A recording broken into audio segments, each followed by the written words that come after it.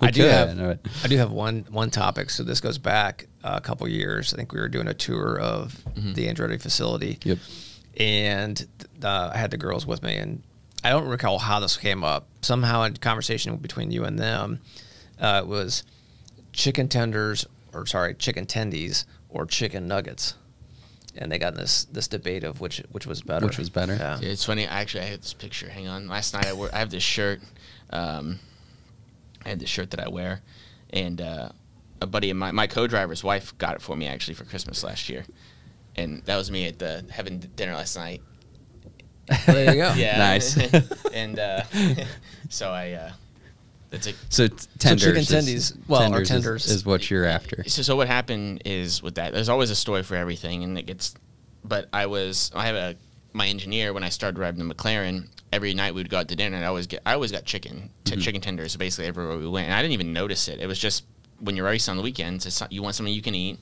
You want you go to all these odd places. You can't mess up chicken tenders. Like you cut them, you put them in the fryer, you make sure they're done, you bring them out to me. It's not like getting a steak where you can get them all kinds of different. It's simple, it's easy. And so he used to make fun of me for chicken tenders, and he would be, they'd take our lunch order. They didn't even ask me; they just bring me chicken tenders. So it's make me, he called them tendy. So I'd be lunch, and he goes, "It's tendy time for you, Jarett." And here they go. So nice. Hey, you're low maintenance. There's nothing wrong with that. No. There's actually a guy. One of our vendors has a sales rep, just like that. I mean, you can go to St. Elmo's. He will try to figure out how to get chicken tenders. I'm like, dude, just order a steak. He said, no, I just want chicken tenders. So the funny thing, and I'll tell you that, that burger study right around the corner, and it used, it was owned by Elmo's and all those guys, unfortunately stopped, but they had the best chicken tenders I've ever had, believe it or not. So if you go to Izzy's at the airport, they serve them. Okay. So if you ever go there with the girls or whatever, go there a little early, stop, get some chicken tenders there. They're amazing. Get the honey mustard with them. They're primo. So you heard it here first, guys. Chicken tenders at Harry and Izzy's at the Indianapolis International Airport. That's right. That's right. You can't start a trip or end a trip better. Sometimes I just stop there on the way. I land and I'm like, all right, I got to get some food. Sit here and have a salad and the tenders and move on. Be on your way. Yeah, it's perfect. You said you got salad with it, so you're good. Yeah, that's right. It's life's about balance. Nice. Before we started recording, we were talking a little bit about, and I don't want to proceed or jump in too far, but we were talking about different car manufacturers and the series, the IMSA series that you're running now. If you had of the different manufacturers that are running that, so I'd heard Porsche, Ferrari, Lamborghini, Mercedes, McLaren. There's McLarens, there's BMWs. Okay. There's I think there's 9. There's Lexus. Who else? What other car manufacturers? There's Ford. There's Chevy, the Ford Mustang, and then the Corvette. Okay. And there's a couple other ones that I don't know who else I'm missing, but Aston Martin. Okay. So there's 9 or 10 manufacturers that have. I mean, if you look, it's funny. You look at the Ford Mustang, and the thing looks like you could take it into war. It's like a tank. It's a huge, big diffuser, big splitter, massive. And you look at the Ferrari, and it looks like it. You're looking at you're probably looking at the blue oval when you're sitting in the car, and it's probably where your rearview mirror comes out is probably where the blue oval is on their car. Okay. And so it's so different the way that you look at, and they all have to race against each other under the same guidelines and rules, and so fairly even, or like I said, just differs on the year. Yeah, it differs on the year, and differs on every year somebody comes out usually with an Evo kit or a new car, and that's always difficult. So the series does as good. I mean, I don't envy them. I'm gonna be honest with you. I mean, it's easy to complain, but I don't envy them to getting that all right. Because there's so much data to go through with every car. You have 4 drivers in each of these cars. I mean, you have, in some of these GT stuff, you have 100. You got 100 drivers in our class alone for Daytona, and then you have 9 manufacturers with different tires, fuel level, all kinds of stuff. It's it's really hard to get right. When you did Daytona, was it 2 drivers or 3? It's 4. 4. Yeah. Okay. 24 hour. Yeah. Okay. Yeah. And then typically, I guess it probably varies depending on how people are feeling. What's the rotation? Yeah, it does vary how people are feeling. We had a guy get a blister this year. We had a guy hurt his ribs. So one guy that drove a ton of the race, he just the way it worked out for him, he drove a ton of the race that he wasn't otherwise slated to drive. So it just works out differently. The other races are a lot more structured. But yeah, Daytona, it's kind of, how a guy's feeling, how a guy's running, things like that. You know, you have a set plan, but that plan is like, I mean, it's depends on how things are going. I mean, it's a plan, but it's like not really a plan. It's loose. Yeah, it's very evolves because you run the race like it's going to be green the whole time, and it never runs green the whole time. Okay. So you end up cutting stints off. So what ends up is like you're going to be 27 stints, but you end up being like 22. Okay. You know, because of the yellows. So then you end up with like, so then you cut like the last 5 stints off, and then you end up with, okay, who's where you're going to be with, who's you're going to be finishing the race for you, who's doing this, who's doing that, you know. So it's, and then there's rain sometimes, and then there's guys that have experience in the rain, and you're like, okay, you want them to run in the rain, and you want this or that, you know, so, yeah. Okay. Of the different manufacturers and models that are in your class, if you look at the street version, the consumer version of that vehicle, forgetting any contracts in place, which one you personally would you want to go with? Oh, like in the street? Yeah. I mean, like I told you before, like I've always had that tie to Ferrari, my dad, and everything. You know, we watched Formula One, Ferrari. But my dad, you know, it's easy to say now you're driving a Porsche, but it's like he won Daytona in a 962. He drove for them in the IndyCar stuff. Like, you can't beat a GT3R, you know, on the street. So, like, I like the Ferrari for that tie, you know, because it's just, that's the romantic brand, right? You know, you can't beat a red Ferrari, in my opinion. Yeah. But, like, for utility, as far as a sports car and having something that will run forever, you know, because Ferraris are notoriously iffy, you know, but the GT3R, you could drive it every day. You know, and it's not like a Lamborghini or McLaren or any of these other things where it's, you know, it's built to last. Right. Okay. All right. Duly noted. Yeah. Yeah. I'll just put in my order now. But I think you have to wait 3 years or something to get one. And they're cheaper. The Porsches are cheaper. Relatively speaking, yes. Yeah. I mean, I mean, I didn't say they're cheap. They're cheaper. I mean, I got built one recently, and it was like 300-something grand, but I was like, and that's obviously a ton of cash, but I was looking at, and you're like, you look at the Ferrari, and like the base model this was like souped up. This was like all the cool stuff. All the kit, everything. 350, and then like you get like but the nice thing about the Porsches is, not to put the sales pitch, same thing Ferrari, but if you buy a GT3R, you can sell it the next year or a year and a half and make money on it and just buy another one. So it's like that whole racket where you can, you know, if you get the right Ferrari, you buy it for $500,000 and it's worth $1 million instantly. And so, but to get an allocation, you have to spend $5 million with them to get to that point, you know. But it's not money that I have, nor will probably ever have. So I'm not going to worry about it. Yeah, I hear you. Yeah. Well, maybe we all pull our money together, then we'll. Yeah. Right. That should be close enough. Yeah. Exactly. Yeah. Fine. All right. Well, let's get rolling.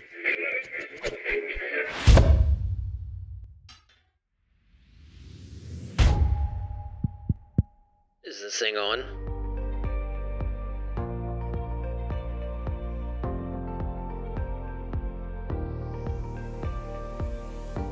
Hey guys, welcome back to another episode of the Summits Podcast. Thank you all for joining us from wherever you get your podcasts, or if you're joining us on the Heroes Foundation YouTube channel, thank you for doing so.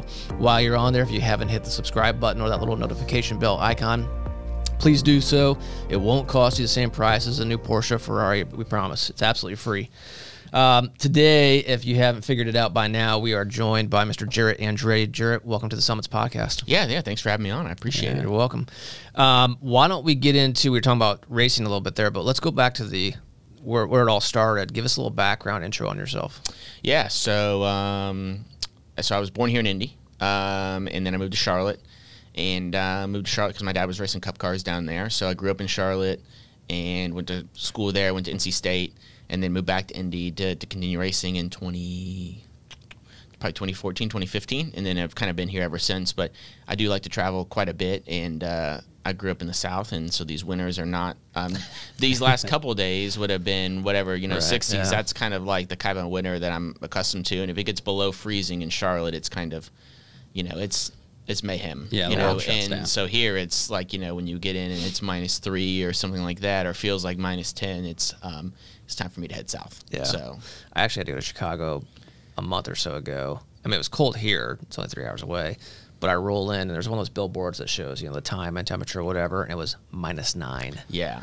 And so I got to our office. I got out of the car, and I was like, cold. Like, I know I'm getting older, but like, that was freaking cold. There is something about like that, that Chicago, and I know they call it the Windy City, but then they have the lake in Cleveland, and then you in like Wisconsin, like that extra hour north to Milwaukee or that Cleveland. Like I've been in there and been to those places in the winter, and I'm like, it feels totally. It feels like it goes through you. Right. You know what I mean? Yeah. Well, I was just gonna say, you already had the air temperature of -9. It was naturally breezy up there, and to your point, like you felt like just that breeze coming through was going right through your coat. Like it was awful. Yeah. But anyway, I digress. NC State. What was your major in college? Business administration. At that point in time, you were probably go-karting and doing some other racing, I assume. Yeah, I was racing sprint cars here. So I was actually driving. Me and my dad. I drive from.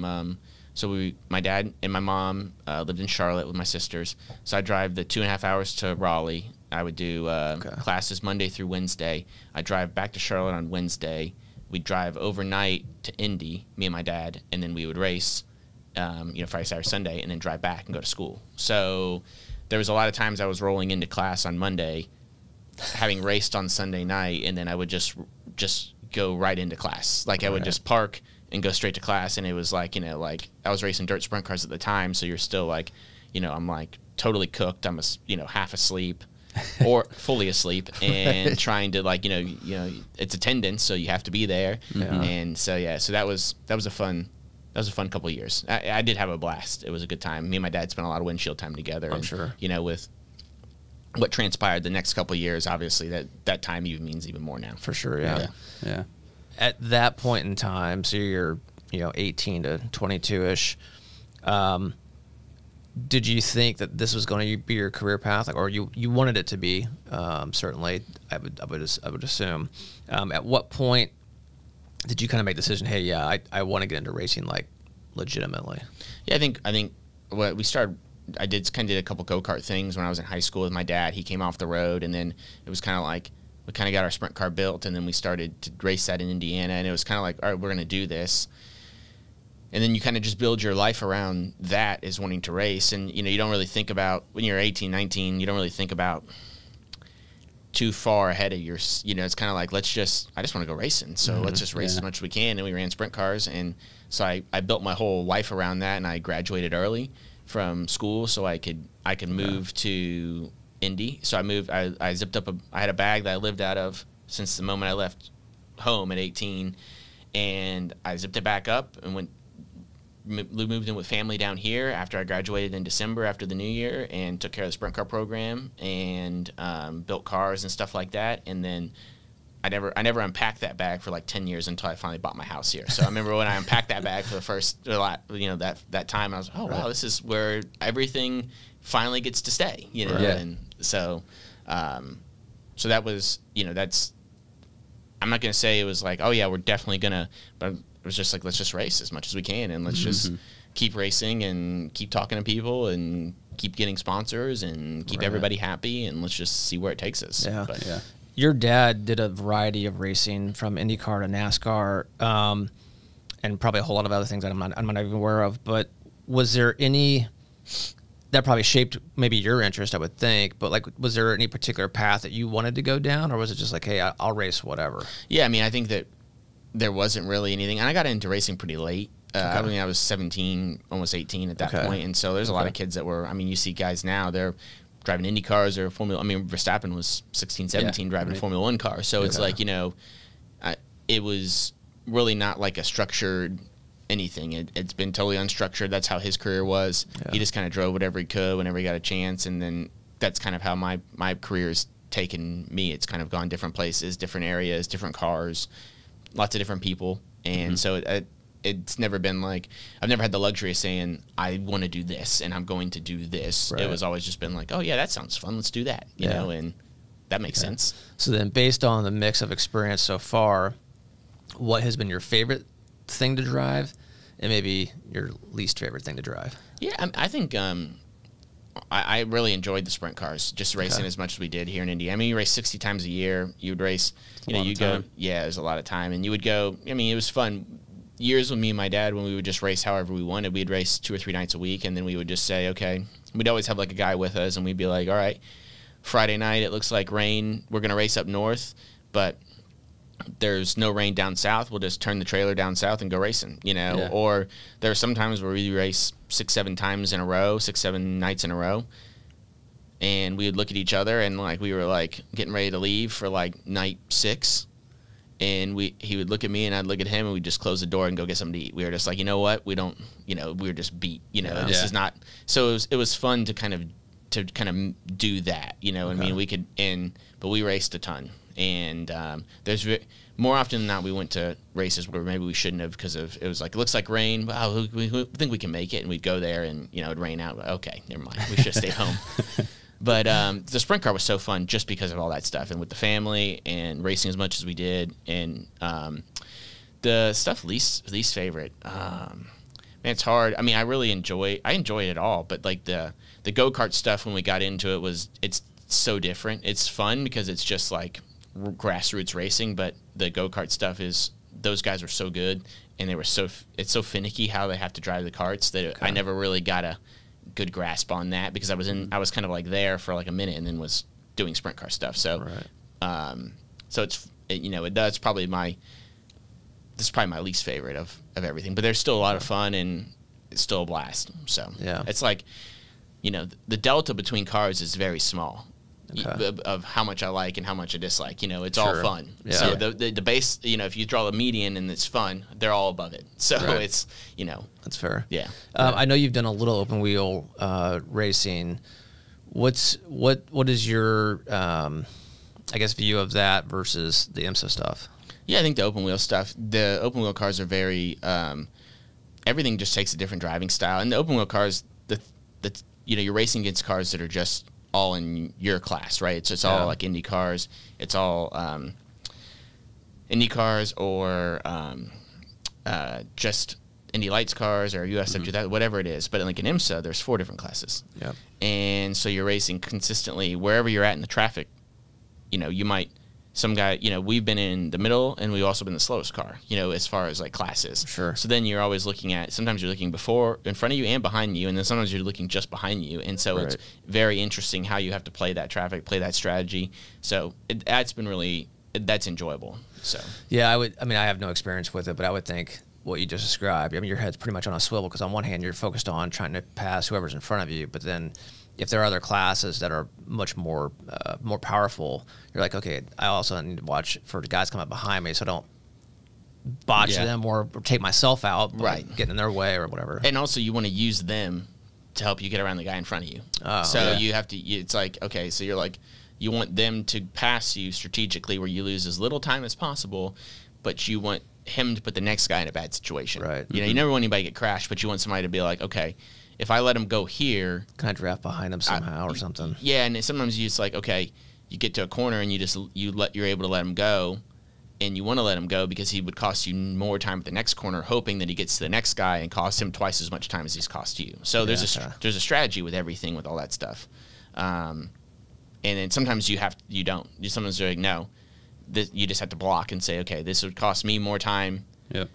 And he just needs to be patient, you know. So it's a give and take, and you try to, you know, in those situations you take at the end of the race. You don't take early in the race. Right. So how many cars are on the track in that usually series? 60 plus. 60 plus. Yeah. Wow. That's crazy. That's wild. Yeah. Yeah. So there's a lot of cars. There's a lot of traffic. A lot of. It's very, very different than what. And the nice thing about IMSA is, like an IndyCar, Cup cars, any single make series, there's races throughout the field, but there's only one race for the lead. And if somebody's running away with it, that's kind of the end of the race, right? Yeah. And in IMSA, there's 4 classes, so it's like, oh, the race in GTP is no good. Let's look at P2, or let's look at GTD Pro or GTD, and let's look at, you know. So you're going to find a race for the lead, usually in traffic, somewhere in the thing. So you're going to look at some finish that's going to be like neck and neck. And I mean, the finishes this year were all neck and neck, I think, in almost every class. Oh, that's cool. Wow. And so it's like there's action everywhere. It's not like one of those things where, you know, you're like guys leading by 4 seconds in a cup race and you're like, nothing's going to happen. Because even in the IMSA stuff, a guy could be leading. You catch traffic wrong 2 or 3 times. You catch traffic at the bus stop as a GTP car. You catch it into turn 1 or something like that. You can lose 2 or 3 seconds like that, and the guy's right back on you. So it's really that's interesting. Yeah. So the racing is so good. Yeah. IMSA now races regularly at IMS, correct? Yeah, they've added the schedule. It started last year and goes this year as well. Okay, when is that this year? So it's September 20th through the 22nd. Okay. It's a 6-hour endurance race, which is really cool. Oh, okay. And the big thing they're pushing now is you can park and camp in the infield. So you don't oftentimes get to do that, I guess. And so that's really cool. So what a better place to wake up and see the pagoda and be woken up by race cars. Yeah. Yeah. Well, I'm going to go out and take a look at that. Yeah. Try that out. Pretty cool. Are you guys planning on being in that? I Yeah. assume? Yeah. Okay. Awesome. That'll be fun. Well, Jarett, we've talked, I know you and I chatted before about this, and you alluded to your experiences with your dad growing up and doing all the races, and to your point, those experiences are huge and stuff that certainly even have more meaning today. What is your guys' cancer story? Yeah, I mean, and I think that's kind of all here what Unite says. And unfortunately, more often than not, you're going to find somebody that's got a story. You could probably go to anybody on the street and say, "Hey, what have you dealt with this?" And they're going to have a story. So, unfortunately, mine hits close to home. Obviously, with my father, he got diagnosed with colorectal cancer at 2017. He's 53 years old. Didn't get a colonoscopy early enough. His primary care doctor was not, told him, "Oh yeah, you're fine, and you're healthy, right? You're fine." And they call it the silent killer for a reason. Yeah. And unfortunately, didn't get one. And at 53, he got diagnosed, and he fought it tooth and nail for 3 years, and he did. It went very quickly from stage 2, stage 3, stage 4, which metastasized from the colon to the liver and to other places. And so when that happens, you're fighting with chemo, and you have the chemo and the surgeries and all the other stuff that goes along with it, right? I think he did over 30 rounds of chemo. He did multiple surgeries. I can't even. I lost count, honestly. He did clinical trials, all kinds of stuff. So I mean, he fought to the very end, which is what you'd expect from a race car driver, right? Yeah. It was you never. He's like, he always tell me, he's like, I only need them to find the cure the day before I die. He's like, so if I can get one more day out of it, one more day. Yep. And I was like, that's a good mentality. I like that. And with the clinical trial, he said, if he would always like, I want to be part of us. If I can help be part of the solution, then that's, that gives it more, more meaning, right? He wanted to, maybe if it wasn't going to help him directly, if it could help somebody else, and I think that's the whole genesis and basis of the foundation, right? It's like, unfortunately, he's gone from our lives, but we can use the foundation, the respect that he had in the community, the name, and the goodwill that he's built up to not only drive awareness, but also donate colonoscopies and all, actually not just awareness campaigns, but be boots on the ground and actually donating and delivering colonoscopies and paving the way for people that otherwise wouldn't get one, that want one, need one, but can't get one. Sure. Yeah. I had the pleasure of meeting your dad. I don't remember what year it was. He was definitely in the midst of his battle. This kind of tells you about what kind of a guy John Andretti was. So there was a bunch of people around, so it was kind of small talk, but it was he directly wanted to go into what we were doing relative to the pediatric side, what we were doing for kids who were in the hospital with cancer, despite everything that he was going through, and how you could tell he was not feeling the greatest, but was more interested in what we're doing to help other people. That's pretty telling. Yeah, that was him. Yeah, that was him, and that's why he was obviously very big. He's a big supporter of Riley over the years, and so that's been that was his way of giving back to the community. And he always wanted to help, and I think he was very private, but he was like, keeping this to myself doesn't really do anybody any good other than me, right? Because I don't want to have the conversation everywhere I go. But it got to a point where it was he realized how much good he was making, was doing, right? We'd be at a race, and I was telling a story a couple of days ago, you'd be at a race, sprint car race, call it Kokomo, and somebody from the stands would go, "Hey, John, just got my colonoscopy," and it's just funny where it's like, 10 years ago, nobody would have ever said that, right? Yeah. You know what I mean? But it was like, you know, it might be some big guy with a beard with a big beer in his hand, and, you know, hey, I just got my colonoscopy. You know, so it's breaking down the stigmatism of that. Right. Because it's something everybody needs to get done. You know, it's 45 now, and if you have family history or you have other problems, it needs to be sooner. It needs to be on everybody's health check because it's preventable, right? So, so those things were good. And then he would, you know, we would chuckle, right? We would laugh because, you know, people would just in everyday area, it might be at Applebee's or something like that, eating dinner, and someone would say, hey, John, just got my colonoscopy. Well, that's great. Maybe don't want to hear about it right now, but, you know, that was, I appreciate, hey, maybe I just went and got screened, you know? Yeah, but, there you know, you go, yeah. But it was funny how people would be so excited to tell him. You know? That's good. So, I mean, to your point, that's progress for sure. It is. So, and so for me, it's been normal. There's been no stigma around it for me, right? Obviously, I've gotten one, and I need to get one this year, as a matter of fact. And, so, you know, we talk about it all the time, and I know probably way more about prep kits and fit tests and all that stuff than I ever thought I'd ever know. But, you know, that's you know, that's the way life takes you, right? That's what it is. Yeah. Right. Yeah. So let's shift into what you guys are doing. Yeah, we talked to a lot of people about who take the emotion of a situation and turn it into action. What are you guys doing? Yeah, so we had a individual, and we had been kicking around the idea of the foundation, and we had an individual who donates every year. Really, really nice guy. He has a company in Pennsylvania, and he called me after my dad's service in Indianapolis, and I remember it was a day like yesterday where it was like rainy and kind of crappy.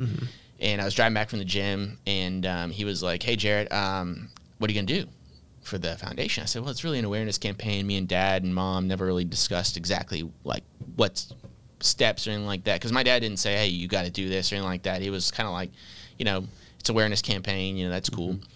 And he was like, no, you don't understand. I have a check. I need you to do something with it. And I said, understood. So I got it. Message received. I'll go talk to my mom. And so I came home and talked to my mom. She was at my house with all the girls. And I said, hey, this guy said, and she goes, I've been thinking we need to do something with that. So, you know, obviously that was early 2020. That was probably February. Okay. So it's like we had a lot of time to work on it. Because about a month later, we were all sitting back at home, and my Aunt Carolyn, who's my dad's older sister, she's an attorney. She did the 501c3 application, and we got it in November.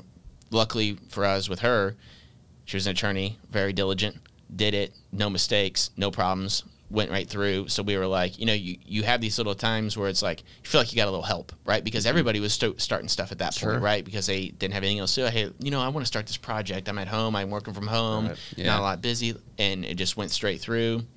So in November, we got our designation, which would have been November 2020.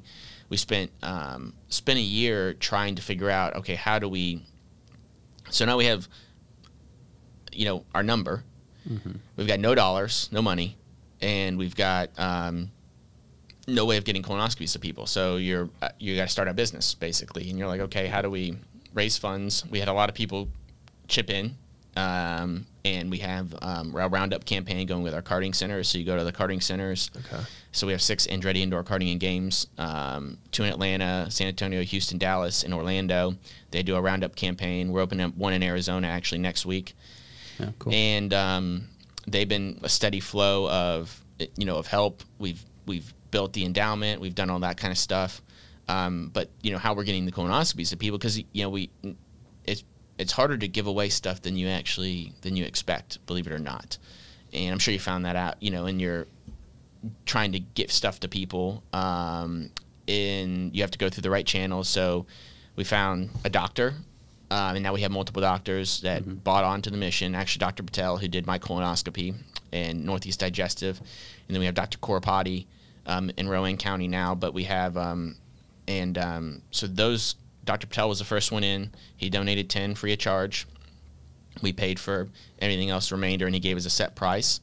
And we've just been in, so we tied it into the free and charitable clinic in that area. And they have people, anybody that comes in there is 300% below the poverty line. So they come in, go to the direct primary care. They think, oh, we might need a colonoscopy. They do a fit test, do the fit test, If it comes back positive, for sure, you have to go do that.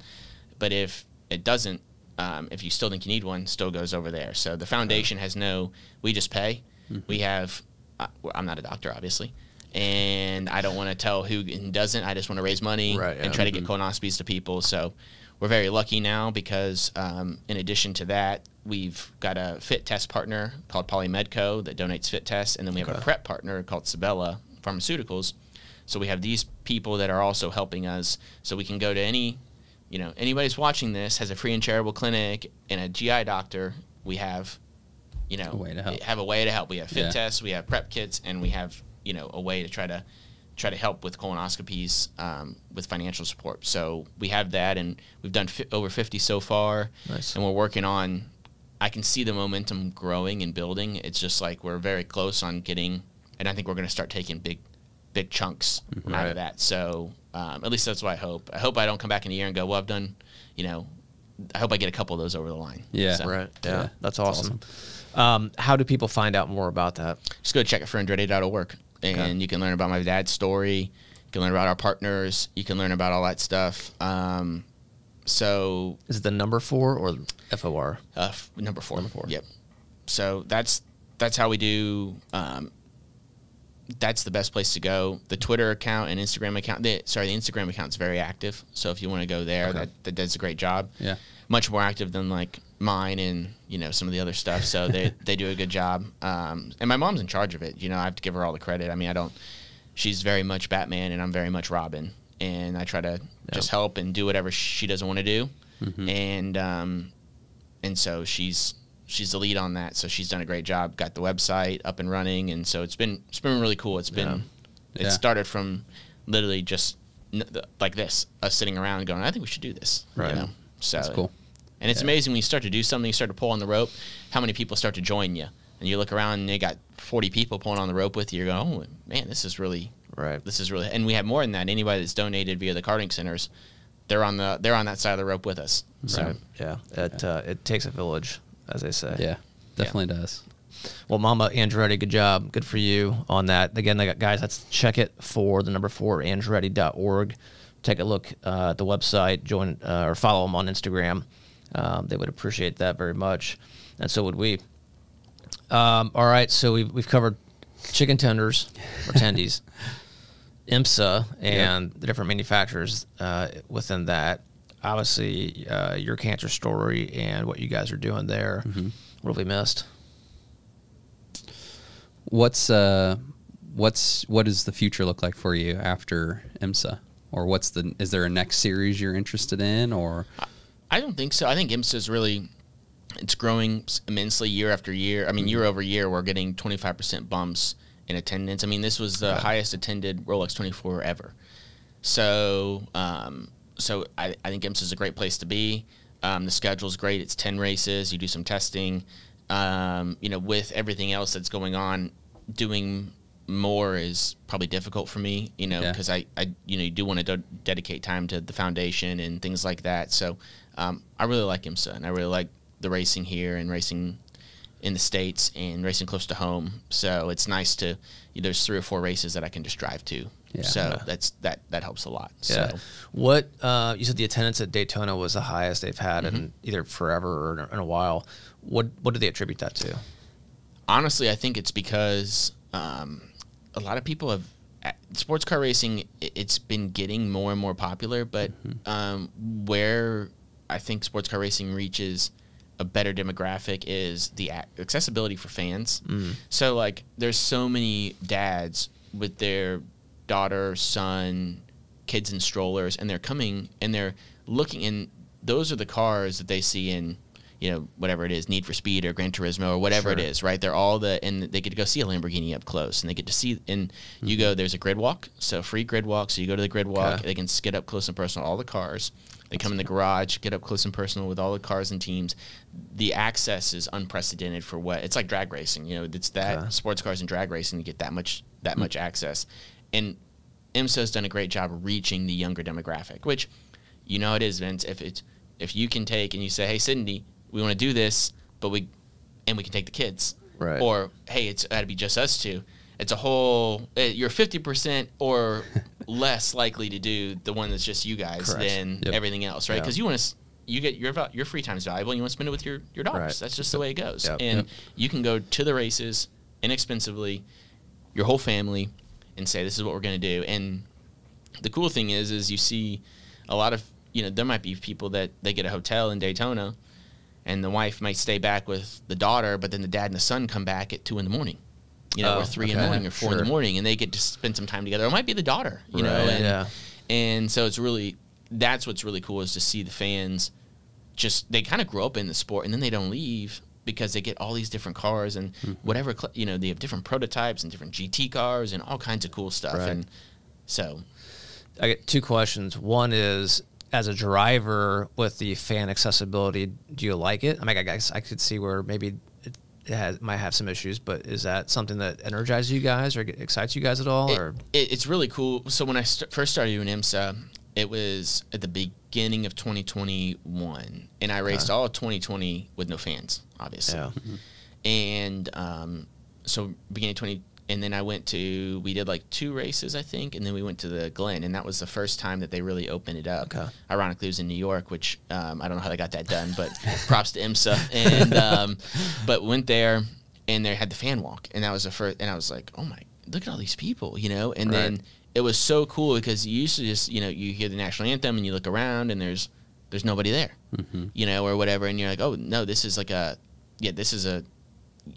when the people are there, it does add to it. Yeah. And you see all the fans and and sometimes you see people, now we start to see people year after year at the same places. And I'm like, I remember you. And they're like, oh yeah, I come to this race every year. So it's kind of funny to see that. Sure. And so it is awesome to have the fans there. And you don't really, you didn't really get to appreciate it until they weren't there. Yeah. And then then you come back and you're like, oh, this is really cool. You know? Right. Certainly there's times when you're like trying to go to the bathroom and there's a horde of people and you can't get to the bathroom. There's certainly some frustrations at some points, but it's like, yeah, that's pretty minor in the grand scheme of how cool it is to have all the people there. And you see them too. 2 years ago, Daytona, it was like freezing. I mean, it was literally like 32 at night, and you look up and people are in blankets. They have fires. They have the big fire pits, and I'm like, you guys are nuts. But that's so cool to have that and see that. So yeah, that's cool. I don't think I've ever been to an IMSA race. I need to go for sure. Go to the one in September at IMS. But I'm wondering if the attraction now is that obviously the cars you're racing are not street cars, clearly, but the identity with the manufacturers are cars that people somewhat regularly see, so to speak, versus you're not going to see an Indy car on Meridian Street out here. Does that maybe draw some people in too, because there's some level of familiarity maybe? It 100% does, and also there's a lot of car clubs. Like you have the Porsche Car Club, the Corvette Corral, this, and it's everybody, they come in and they connect with other like-minded people that own cars like theirs, and they have certain areas where they can park. Okay, the Porsche Club can park here. Here's all the spots. You come in, you watch the Porsches run, you cheer for them. Same with Corvettes and BMWs and all the other stuff. So, so it's kind of one of those things where they come in and they are cheering for the car that they have in their garage. And it's different, too, because it's like in IndyCar or NASCAR, usually guys get tied to a driver. Right. Where these guys get tied to a car, a brand and manufacturer, which is cool, which is great. It's fantastic. It's like, I just want to see a Porsche, a BMW, whatever win. And so there's definitely that tie. And you can, the cars that we race, you can, if you have obviously enough cash, you can buy one and you can go out and take it as a track day car. So you can, they can sell you those types of things. Yeah, it's not a street car, and it's an expensive track day car, but if you want to do that, you can do that, and you can actually say, oh, I have one of these at whatever motor club, Monticello, Thermal, whatever, and I get to test it, and I know what it's like to drive this car, which you're never going to see a fan typically that says, hey, I drove an Indy car at, or a Cup car, right? So sometimes it's, you have that additional interaction as well. Right. That's interesting. Yeah. So you're saying there's a chance. There's definitely very small a chance, but there's very a chance. Very slim. You just need to hit the lottery the day before they stop selling. It's just like my dad. Yeah, exactly. Find the the day before. Well played. And that's what it's going to take too. All right, cool. Well, Jarett, thank you for taking the time thank out you. and joining us. Thanks for sharing your story. We appreciate it. We're very happy with what you guys are doing. Keep it up. If there's any way we can assist and help push that message out, we're happy to do so. Thank you. I appreciate it. Appreciate you guys having me on. And yeah, thank you. We'll see you in September. Perfect. Awesome. See. And thank all you guys for tuning into this episode of the Summits Podcast. Wherever you get your podcasts, or if you join us on the Heroes Foundation YouTube channel, thank you for tuning in. We appreciate it. Don't forget, guys, beat cancer.